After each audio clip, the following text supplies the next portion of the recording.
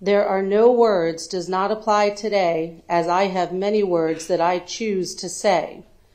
You made a decision, and I pray that you are tormented and tortured, both physically and mentally, because of it. How dare you use the excuse that you performed the unthinkable because you had a challenging upbringing?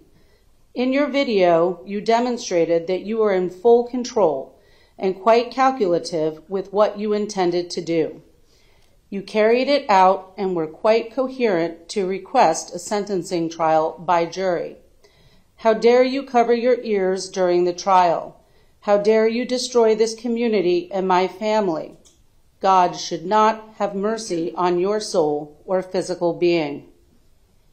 You robbed my family and many others of life, happiness, love, and so much more.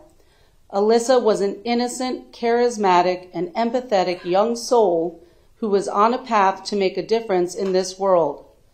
You destroyed that. You single-handedly robbed her of the right to live that you exercised by request of jury trial for sentencing. As a grandmother, you took away my pleasure of spending quality time with my granddaughter. I pass by stores she loved to shop in, and all I'm filled with is sadness.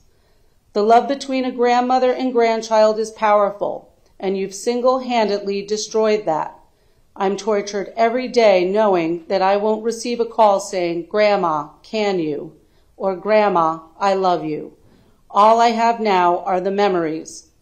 Your actions have turned my family and my life upside down. Alyssa's grandfather, my late husband, lost his desire to live, which in turn cost him his life through illness. You've abolished all fibers of happiness. I'm not here today because my own health has been compromised, somewhat in part to your actions. We have no inner peace and are suffering tremendously. What you did is worse than pouring liquid acid on an open wound. The fact that you are still breathing the same air that I am sends shivers down my spine. You are a revolting entity. I can't even call you human, as you are not. Your excuse was to blame dear old mommy. Are you serious? I hope you blame your dear old mom for the hell you're going to receive while in jail. The death penalty would have been a cakewalk compared to the demons you'll face going forward.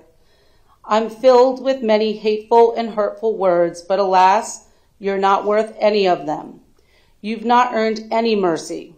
Again, the death penalty would have been your best retreat. May every second of your rotten existence be faced with the images of each person you've slaughtered, along with each family member you've damaged.